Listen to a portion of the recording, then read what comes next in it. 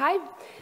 Thank you very much for having this opportunity to present a part of my PhD research here. It's still work in progress, so I would be very grateful for any feedback to improve my work. This question is one of central questions of my PhD research, and it might sound trivial, but for me it's very puzzling. Because, I mean, open data research is quite young, quite novel. But I think if we look at the quick pace at which government have adopted open data initiative and publish open data from a perspective of political science, then this quick pace is quite puzzling. Because we do have a lot of evidence, and there's a quite long tradition in research in government transparency or information exchange within the governments. And from what we know that the governments, they actually don't like to share information that much. They don't like to share it that much with citizens. They don't like to share it with journalists. But sometimes, surprisingly, maybe to some, maybe not to others, they don't like to share it also with fellow government agencies, right?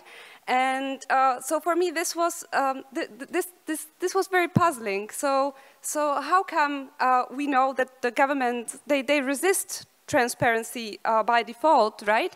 And they still adopt these open data programs at quite rapid pace worldwide. So this is just one example. I mean, I don't have to go through all of them. But this is what the New York Times journalists got in response to their Freedom of Information request addressed to FBI. I think it was in 2010. So it was exactly in that time when the open government and data agenda was kind of a top priority. And what you can see, well, so that's the left. I mean, on the left, that's what they got. So not much. And on the right, what you can see is what they finally got when they sued FBI, and the court concluded that this information had been withheld from them unlawfully, so they ordered FBI to release this much information. So this is just to illustrate that we do have, I mean, this is just anecdotal evidence, but we do have a lot of research that suggests that government resists transparency, right? Yeah, that's another one. Yet they do endorse open data policies. They build open data portals worldwide. These are on national and local level. That's why there are so many. And they commit to increase transparency, to increase access to government data and information even more.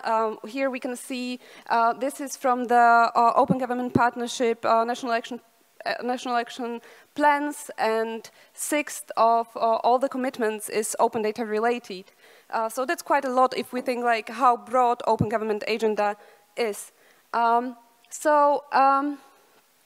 Based on literature on democratic theory and political competition and policy convergence and innovation, I formulated this hypothesis, and I assume that governments might adopt open data policies and might publish open data with these very genuine interests, that they really do want to improve democracy, that they believe that by increasing access to government information, that they would just widen possibilities for citizens to participate. But I argue that if this is the case, then what we would observe would be that they would also make sure that there are other more robust information policies in place, like freedom of information, that they would make sure that they would create an environment where media could operate freely and in pluralistic environment. They would also take measures to have independent judiciary, to have independent prosecutors, and they would also have measures to support civil society. So based on this hypothesis, what I would expect that the open data availability would be higher in countries that kind of meet all these conditions, and that would be the case that they actually follow this goal. Then there might be other case. I mean, there might work simultaneously, but the other case might be that they just don't care that much about all democratic stuff. They don't care that much about improving democracy, but they might just want to create new services, they might just want to foster innovation and economic growth. And there's another one which I won't go into details here. It's I don't test it here, but I think they might also use it to win elections. Mostly they might use it in electoral campaigns if the incumbents had some big corruption scandals, so they want to distinguish themselves from them, so that would be on the top of their agenda. Or also then, if incumbents think that they might not be able to win elections, that they would push for this agenda to secure access to government information in case of electoral loss.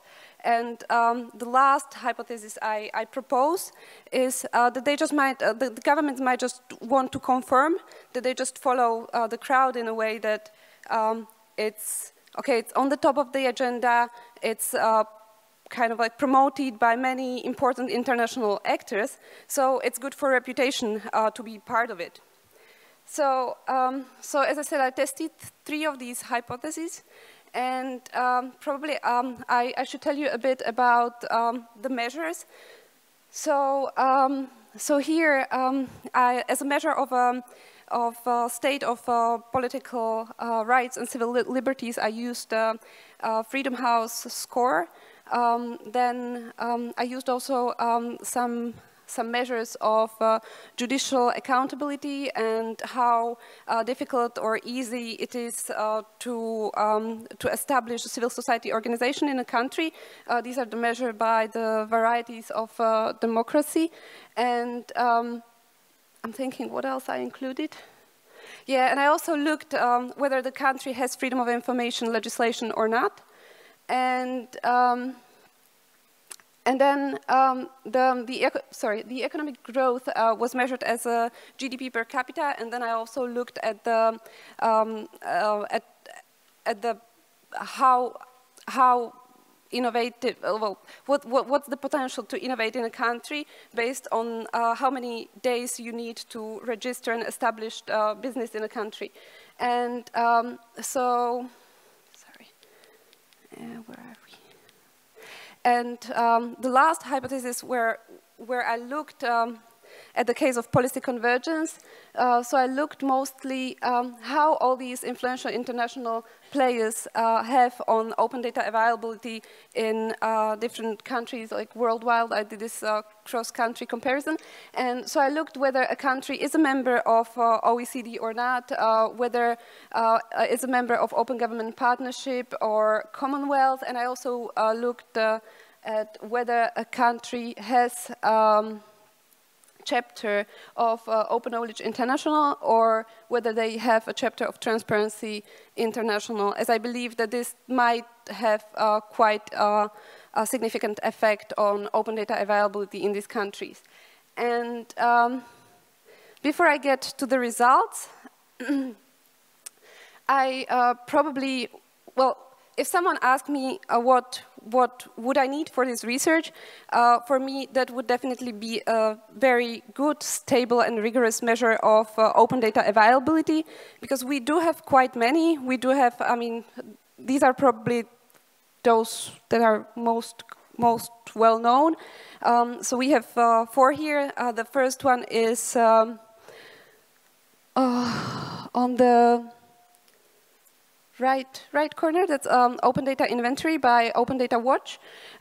There, I observed that the definition of open data is a bit more lax than, thank you, than for Open Knowledge, Open Data Index, and World Wide Web Foundation Open Data Barometer. So I excluded that one. There is on the right, down right corner, there you can see that's OECD, our data index. That might be problematic for cross-country comparison as it covers only a small number of countries. So I'm mostly working with Open Data Barometer and Open Data Index. However, these two, they also have their good sides and bad sides. And sorry. And so, for instance, this is Open Data Barometer, and it started in 2013. So we already have data for 4 years. And in 2013, we can see, well, there's a problem with representativeness because the coverage.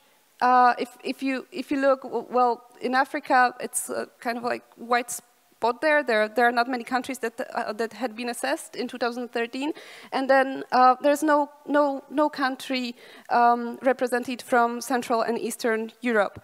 And although this has improved quite significantly, still there are many countries that are just not assessed in Open Data Barometer. With Open Data Index, there's a problem with comparability. They do change their methodology they have changed their methodology quite significantly last year, and also during these 4 years we have data for. There have been slight changes every year, so it's very hard to compare the data from year to year, and it translates into different scores that are difficult. That you need to know the methodology quite well to understand, like why one country jumped up or went really down. So, for instance, like for UK, for election data sets, at the beginning, it wasn't necessary to have the data at the polling station level. Now it is, and I mean, the change for UK was huge. And there are many, well, not many, but there are few problems like this, and it's very difficult then to use this data in a comparison over years. So if I wish something, that would be not 4, not 6, not 7 open data indices, but maybe one that would be really robust, stable, and we could use it.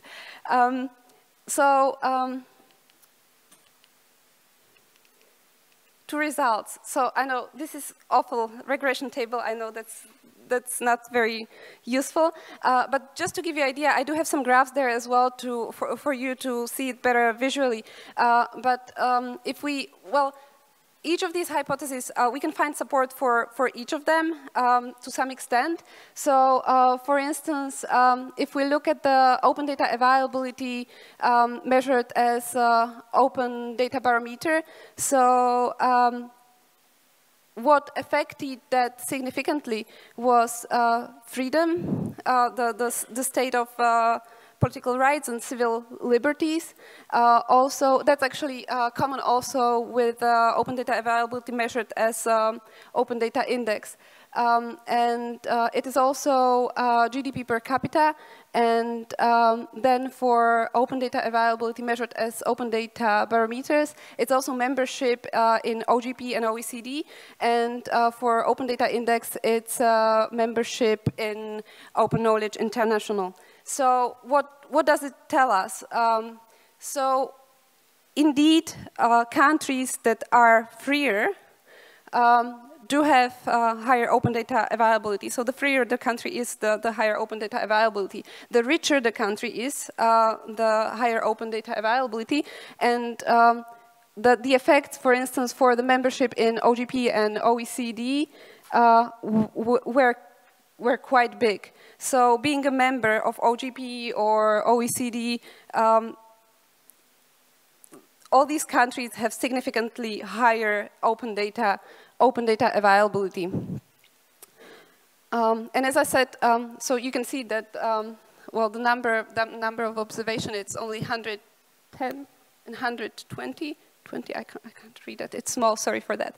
So, so yeah, it would be great if we had a measure of open data availability that would cover, that would have greater geographical coverage. And just to show it visually, so it looks nicer and maybe more comprehensive. Sorry.